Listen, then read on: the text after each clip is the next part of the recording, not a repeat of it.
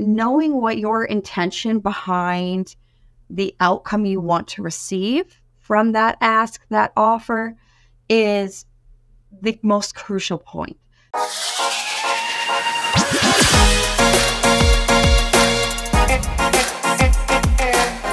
Hello, welcome to episode 197 of the Smart Agents Podcast. As always, my name is Michael Walter, and I'll be your host. On today's episode, we are joined by founder and CEO of J Flowers Marketing, Jocelynn Flowers. Sharing her insights on digital marketing and creating intentional impact, Jocelynn emphasizes the importance of consistency in digital marketing and the need to build trust and rapport with the audience. With an ever-expanding list of digital platforms to show up on, Jocelynn shares her best practices when selecting which platform to focus on for long-term success. But before we get on to today's featured interview, the Smart Agents magazine is available and full of insights and strategies designed to help real estate agents grow their businesses. Inside, you'll find interviews and advice from leading real estate professionals, marketing tips to flood your business with leads, and even swipe and deploy files full of practical tools to enhance your business. Be sure to click the link in the episode description to claim a free digital issue. Also, if you enjoy this conversation, be sure to like and subscribe. The Smart Agents podcast streams on all major podcasting platforms such as Apple Podcasts, Spotify, Amazon Music, and of course, YouTube. And finally, if you or someone else on your team has an incredible story or real estate tips to share with our community, send us a message to feedback@smartagents.com. We're always on the lookout for new stories to share. All right, let's get on to the day's featured interview with Jocelynn Flowers. If you're interested in learning more, be sure to check out her website, jflowersmarketing.com. Well, really the way I like to start everything out is if you could introduce yourself to us a little bit, who you are and a bit of your marketing background, I guess, really. Yes, absolutely. Thanks so much for having me. I am Jocelynn Flowers, CEO and founder of J Flowers Marketing. We are a digital marketing agency that supports entrepreneurs, small business owners, really looking to expand their brand and have intentional impact. Right. Awesome. So, before we dive into, your tips and your advice for our audience, tell me a little bit about your background. How did you get into digital marketing? Yes. So I actually started my business about 8 years ago, actually this month. It'll be 8 years on Sunday, which is exciting. Is that I wanted to have a creative outlet that allowed me still to support others and kind of figuring out how would that work. And so within the last 8 years, I've really designed and kind of had many renditions of my business in the marketing side of things. And so that's really what kind of spiked my interest for it, is how can I get out there? What ways can I be creative and also being authentic and true to who I am as the individual that is the face of my brand? Right. Excellent. So tell me, as you were starting your business and over the time that you have, been doing this and working with clients, what are some of the biggest challenges that you see, biggest challenges or even biggest mistakes, small, entrepreneurs and business people are making with their digital marketing? Yes, I would say that I don't like to call them mistakes, but I would say a gap to close that I'm seeing a lot is that there's lack of consistency. And so when we aren't consistent on platforms, whether it's multiple social media platforms, whether it's email marketing, website, anything that is in the digital space, we start to lose kind of that credibility a little bit. So our viewers and our audience aren't really sure what we're offering, how we're offering it when we don't have that consistency. They don't really get to build that relationship and that trust and that rapport with you, even if it's just watching your videos or commenting on posts that you have. They're still building a relationship with you. And so when we're not consistent, we lose that. So it makes it really hard to, convert that audience into sales or potential clients. Right. I'm always interested, when people like yourself or, some of the other, business owners that I've talked to that, have like you said, the gap to close, and you found that gap to close. And a lot of times that comes from, own personal experiences. Yes. Is that something that you found, that you were, maybe when launching your business that you had to work on those things? Yes, absolutely. So I will say the first couple years that I was in business, I was still young, so to speak, to the industry of starting as an entrepreneur. I started my company at 21 years old. So I was going into rooms with people who have already been in business 30, 40 years and having to say, what do I have to offer this room that these individuals haven't already offered? And so one of the things was having to really get clear on, how am I presenting myself into rooms? What do I have to offer? What is unique about me? Because the information really isn't new. There's no new information out there. There's just new ways to approach or use that information in a way that's effective for your brand, because it's going to be different for everybody. There's no one strategy or one type of content that's going to be successful for everybody.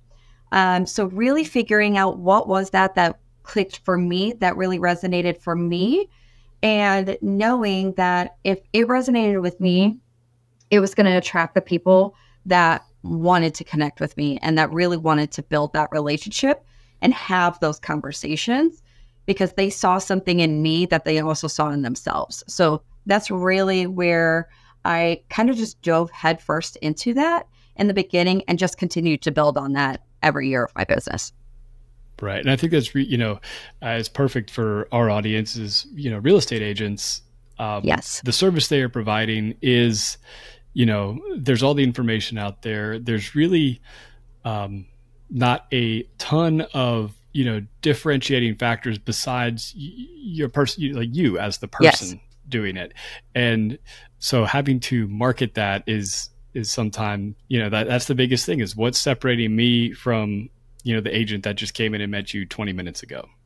Absolutely. Well, what I love about the real estate industry in general is you're not just showing a space, you're creating and showing a story and painting a picture for those potential buyers to see, do I see myself in this space? Can I create a life or business in this space?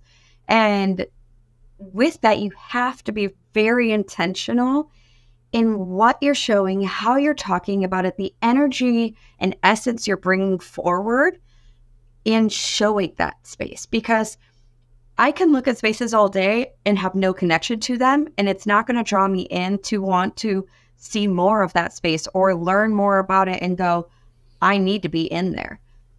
When there's a story and I'm able to have a emotional connection with it, that's what's going to take me that step farther and go, okay, is this the space for me? Or is this the person I really want to connect with? Because I know they're going to take all of my dreams, my wants, my needs into consideration and be intentional with the spaces that they're showing me. And so that's what really will differentiate you between other people in your industry. Because there's only so many ways you can explain a space, or all of the features and benefits of a space, but it's creating really that picture of what are the opportunities that can be created in there. Right. And I think that's what's really interesting about real estate also, is you have like the two, different marketing that you're doing. You're marketing, the spaces that you're selling for your clients, but then you're also marketing yourself as, for lead generation to bring in more clients. Absolutely. And, having to do both of those at the same time. Yes. Well, and I feel in the real estate industry, you have a very unique platform of, you really are kind of the focal point outside of the space, because the way you're presenting yourself is what people are going to resonate with. So if I'm super bubbly and I'm really exciting, for some people, that's going to be too much. They want to go with someone who may be a little bit more serene, more calm, but you may have that individual that says, I just need to be around them. I don't care what they're showing me. I need to be around that person because their energy is infectious. And I know that they're going to give me an experience, if anything. But then again, you have that other side where if you are a little bit more subdued, maybe you're a little more soft-spoken in the way you present it, you're going to have people that resonate with that as well. So being able to kind of find, how is that path looking for you? How do you want to show up? And then being intentional with it, and never kind of putting on a facade, because you never want to create that disconnect in your messaging from what they're seeing online to what they're seeing in person with you. Yeah. And you've kind of mentioned the words a few times, is being intentional with your marketing. Yes. So I really kind of want to dive into that whole concept. And first off, really just, can you kind of give us a breakdown of what that means? What does it mean to create, that intentional impact with your marketing?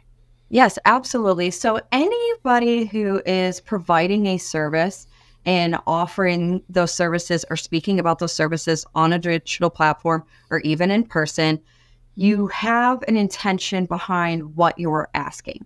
No matter what you're posting, there's always going to be some sort of an ask or a pitch or an offer that you're presenting. And knowing what your intention behind the outcome you want to receive from that ask, that offer, is the most crucial point. So a great example is, for instance, if you're just trying to build the awareness of your brand in your community, you want to be intentional in how you're asking your community and those viewers to connect with you. I want you to be a part of my community so we can connect and I can really get to know what are the things you want, what are the things that you find are missing, things like that, versus just saying, follow me, I'm pretty cool. Follow me, I have great listings. There's no intention behind that, and that really does create that block for the audience that you're trying to connect with. So knowing what your intention behind is, I want to create a deeper connection with the people of my community so that they trust me as an advisor when they're looking for property or spaces that connect with them, and that they know, is it something short term, that it could be something they want to have for generations. So I'm going to look for a person that is intentional, impactful, and also, confident in what they're bringing forward. So that's a great piece. And you're going to show that in your content. So with the images that you're sharing, you're portraying that story even through your imagery of, I want this space to be that place where you could start your family, or, you can pass down for generations. You're creating all of those storylines along the way, and there's an intention behind that. Or, when you're asking for the sale, you're being intentional of all of the things that they're benefiting and the value they're getting from providing and, handing over that sale. Because a lot of these things are major investment and major life changes, and you have to give them a reason to do that. And so your intentionality around these topics is what's going to help them kind of say, okay, I'm ready to go. I'm ready to take that next step. When you are working with a client, or for one of the, the agents or somebody that's listening to this, what are some of the things that they can do to kind of build out that messaging, or, what they want to, how they want to be portrayed, or Yes. what that, message that they want to get to those clients? Because I think that's so much, so much of that work on before you even start putting out your marketing campaigns or all that stuff. Like, you really need to know what it is. Yeah. That end goal is. Absolutely. So whenever I'm talking with clients and, creating their strategy, creating the plan of what are we wanting to put out there, I go through specific questions and I ask them, if you were in the position of your audience member or your viewer, what would you need to hear to say, okay, this is the person I need to listen to, or this is the person I need to have that conversation with? And also, the biggest thing when it comes to content and kind of the visual aspect of it is less is more. And a lot of clients always want to have every little bullet point. They want to make sure they're getting everything out there. So that their audience knows they are the expert, they are the authority in what they're talking about.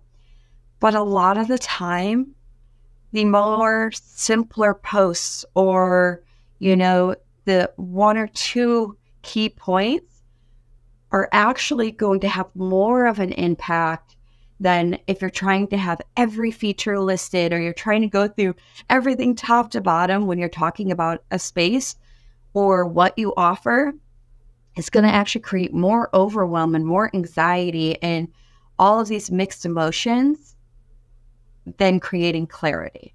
So those are my 2 points that I would say I recommend the most of when you're really starting out and kind of planning, whether you've been in business for 2 days or you've been in business for 30 years, you're going to have that same approach because you're going to have different iterations of how you're presenting content as you go along. You're going to find out what works, what doesn't work.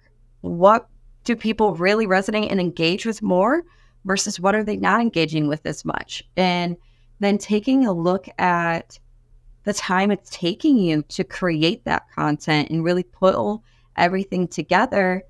Because as an entrepreneur, we wear multiple hats. We're doing everything from sales to marketing to communications. So figuring out that system and structure that really works for you to do your marketing effectively and consistently.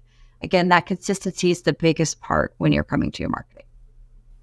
Right, absolutely. And I think, what you said there is you don't feel like you have to put so much into each individual post or whatever, blog, whatever it is that you're putting out there, because I know for me, if I try to put too much, I get so overwhelmed and then I don't get one post out, let alone, the 3 or 4 that I had planned. Yes. I get so bogged down, and it's like, and if I took that, my 10 steps for whatever, I could have made 5 other posts, and yes, at least I get, I have more stuff coming out and I'm consistent with it, because that's a big thing also. It's just that consistency. If you start something up and then you fall off the face of the earth for a month, you've lost all that, everything that you've built up. Absolutely. And kind of speaking on what you just talked about is, if you do take a step back, you don't want your presence or your impact to suffer from that.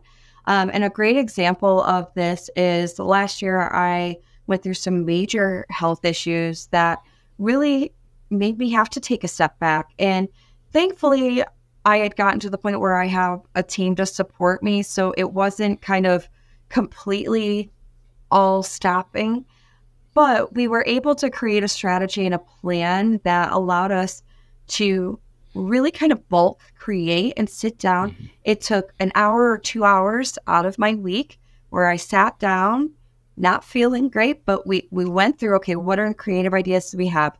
What are the things that we really want to make sure we're getting into? Because we don't know how long this process is going to be. And I ended up being out of the day-to-day for about 6 months, focusing on my health.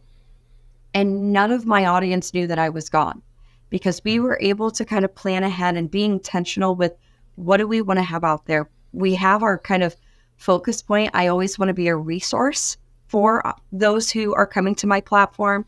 No matter what type of industry they're in, I want them to be able to get some kind of takeaway from being on my platform, whether they work with my agency or not. So that was the main intention. And so what do we need to do? And we were able to kind of plan that out. So when I came back and I kind of made the official announcement, I'm back, I'm ready, let's connect, everybody was like, wait, I thought you were here still. I had no idea we were gone. And so I just got to really see what that impact had, that nobody saw that falter. Nobody saw there was actually a slowdown because they still had consistent content that was going out and being intentional with what was going out. Right. Well, I really like what you said there a moment ago about, that main focus was to provide value to your audience, whether they work came to work with your agency or not. And I think that's, so important for our real estate audience also, is because like, that's the whole thing. People, if I move into a new market and I'm looking up local agents, I'm probably going to be surfing, Instagram or wherever it is. And I'm not necessarily going to be looking for that person that's, just posting every one of their just listed, or, every time they've sold a place. I'm looking for that value of what's my life going to look like moving into that town. And that type of content you can batch and you can create once a month and roll it out. Absolutely. Well, and another very easy piece of content is testimonials. Every time you work with a client, get feedback from them. What was their experience like? And having different mediums as well, so written or video or audio, excuse me, is a great way to kind of mix up the content so it doesn't feel stagnant in a way. But that's easy content that you can keep batching and kind of repurposing throughout. And one of the things I always tell my clients is don't feel like you have to reinvent the wheel. There's going to be content that we posted a year, 2 years ago that could still be relevant now, but maybe we're approaching it a little bit different. But you don't have to re-record the video. You don't have to rewrite, the piece of content. We're just going to reframe it in a different way. And people are still going to resonate with that. And so don't make a mountain out of a molehill is the easiest term that I can really kind of share with my clients when they're looking at creating content. Yeah, absolutely. And I really like that one too. What you created a year ago, not only might it, still be totally relevant today, but just think about all those other people that have joined your audience that weren't around the last time you posted it too, and maybe haven't seen it. Absolutely. Yes. Yeah.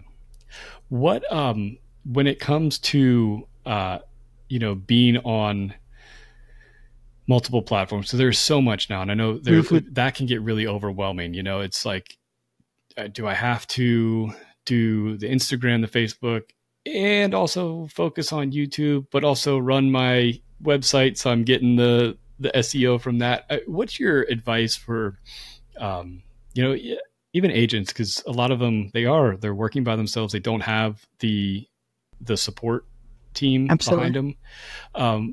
What's your advice for where and how they need to show up? Absolutely. So what I would always say, because I get this question a lot of, okay, how many platforms do I need to be on? What one's going to get me the most leads? What's going to have the conversion? Ultimately, pick 1 or 2 platforms that you're super comfortable with. I always recommend, if you've used it kind of in a personal manner, figure out what business features they have, and then just dive in. Because if you know the platform already and are comfortable from using it in your personal experience, there's not much of a change using it for business other than maybe the way you're presenting the content, which in that sense is how you're showing up. So you're going to have that difference there. So pick 1 to 2 platforms you're super comfortable with and just start showing up. And it doesn't have to be perfectly polished. It doesn't have to be perfectly planned out. Just be committed and consistent with it. Second, know where you're pointing them to. So for social media is free. So a lot of my clients will start out with social media. They won't have a website. They're not going to have an email list. Start out with one. You can build to the others later on. But always make sure that when you're working with 1 or 2 platforms and you're getting consistent, make sure you're setting it up to grow with you. So that will be the one thing I do say. If you're picking a platform and you're not really sure how it's going to work for your business, make sure it has enough features that will grow with you. So it's giving you option of video and photo and written word. You can add links just for some examples. Because then when you are ready to, let's say, have a website that you can point people to and build, because social media, you never control your audience in a sense of you're never always going to have access to them. Some platforms, and we're seeing this with TikTok nowadays, is that it could disappear tomorrow. And you may have built a community there that you don't really have permanent access to. So eventually you are going to want to find a way to connect with people offline or to another platform that you do have a little bit more control of. So figure out what those steps look like for you, and then just make that decision when you're ready. So having a place to point them to, like a website where you could have a database in the back end that stores anybody who travels there, or even having an email list that stores the contact information so you can always go back to them later, even if that platform on social media happens to go down or you lose the following there. So just be mindful of that as well, and being intentional that social media shouldn't be the one stop that you're driving them to, but have multiple platforms eventually down the line that you can drive them to have a little bbit more control of your connection with them. Yeah, absolutely. I think that's really important because, I mean, you just see it with, I think we do a lot of stuff on YouTube, and the way that's changed over the past several months and really year, I guess, with even their shorts not having the clickable links and things like that. Like that's made things, everybody was driving people to their website or their landing page, and YouTube was like, wait a second, that's not our intended goal. We want to keep people on this as long as possible. Absolutely. And so, we've all had to adapt with that. And so having that place that's off the social media platforms is really important. Absolutely. And, you're going to know when it's the right time to say, okay, I've got this established. I'm ready to take that next step. I know when I started my business and, before I got all of the certifications that I have now, I had a pen and paper and would write them down. When I would go to networking, I had a whole Rolodex, which a lot of kids nowadays don't know. I had a Rolodex of all my business cards, so I knew how to organize everything and go back to them. Now there are software out there that helps you kind of expedite that process, but you're going to have a way to start out, but make sure you're getting them to a platform eventually that you have a little bit more control over. Right. When you are working with maybe, it's a new entrepreneur, maybe, somebody like a real estate agent that, we're creating this really intentional content. And I know a lot of the agents we've talked to for other things, sometimes they're afraid to really kind of pigeonhole themselves and have like one singular message when their market or their audience base could have a lot of different needs or desires. But then what they end up finding is if you just create that audience base and really get intentional about what you're good at or what you want to portray, people are going to find you either way, and the referrals are going to come in. Absolutely. Well, what I will always say for those who are wondering, who am I talking to? What does my audience look like? I don't want to single any group out, is create content that is generalized enough that can be easily digested by more than one audience, but you are going to have a core audience that just instantly clicks with you, that you're going to see may show up a little bit more than some other audiences, but just know those audiences are still there. They're going to wait for that moment to where there is that piece of content that may be directed specifically for them that goes, okay, that's it. That's the sign I needed to see. But you're always going to have one audience that just knows you, that just really connects with you instantly. And you're going to see that's kind of what shows up more frequently, but it just may take a little bit longer for those other audiences to say, okay, I'm ready to go. And a great example of this is, I would say about 70% of my client base is in the coaching industry. So they are all generally, no matter what type of coaching they're doing, they're really focused in 4 things. They want to either have a one-on-one practice, they want to create group program, they want to speak on stages, or they want to write a book. Those are the kind of core 4 areas. And so a lot of my content will gear toward them, but that's not saying someone in the real estate agent can't take the same tips of, if you apply these 3 systems or these 3 steps, is it still going to get success in their marketing? Right. They're just, again, going to approach it a little bit differently. I've also worked with musicians. I've worked with, cafes. So I've worked with all different industries. We just apply the tips a little bit differently depending on the industry that you're in. Yeah, absolutely. And I think, just a great example of that in real estate, if you're down in the Miami area or something like that, you might have, Yes. You might see that real estate agent that is like the condo queen. Like that's all you see is like she dominates the condos in there.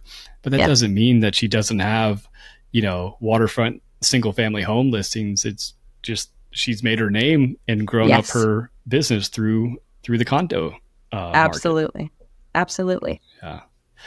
Well, before I let you go, we talked a lot about, creating that intentional content. But if somebody is interested in, learning more, what are some of those other things that they could expect, from you, or what you even, what you work with your clients with?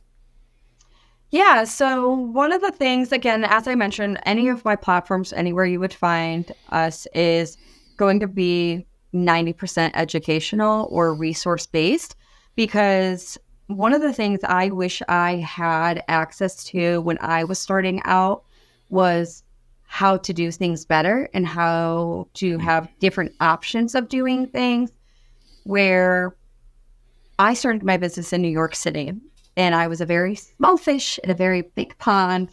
Right. And, a lot of people were very tight-lipped about kind of sharing their secrets to success. And so I found that was a gap that I had to find a way to close it in other avenues. And so, find the ways to continue learning and finding out who you resonate with, because the way I approach certain tips may resonate with some, but not resonate with others.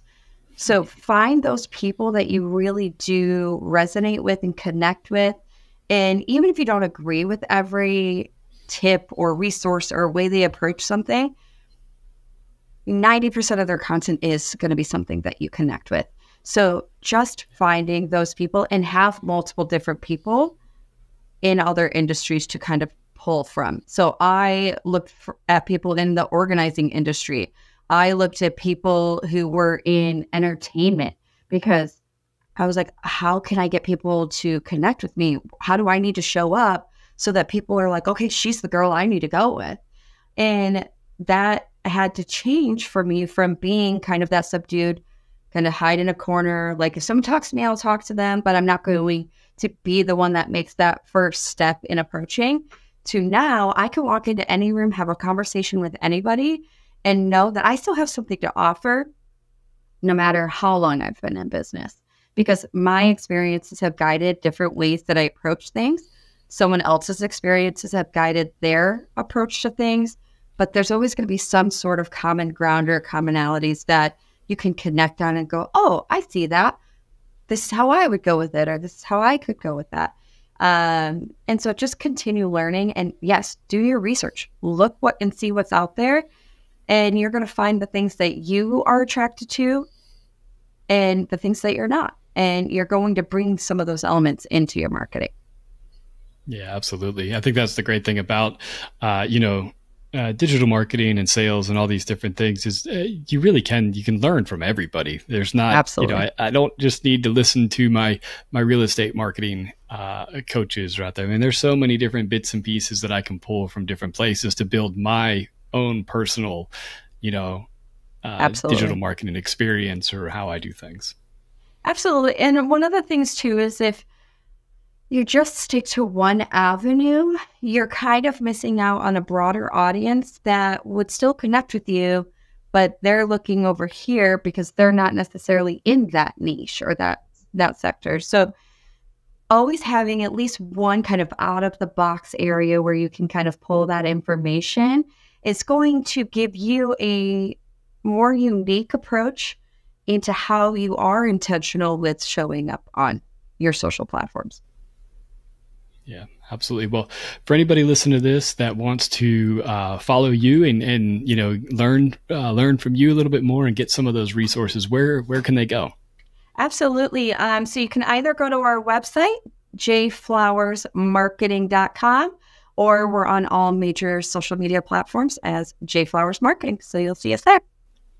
Awesome. We will definitely be sure to have all those linked up for people to Wonderful. Make it easy to get to them. Well, I do really appreciate you taking the time to talk with us today.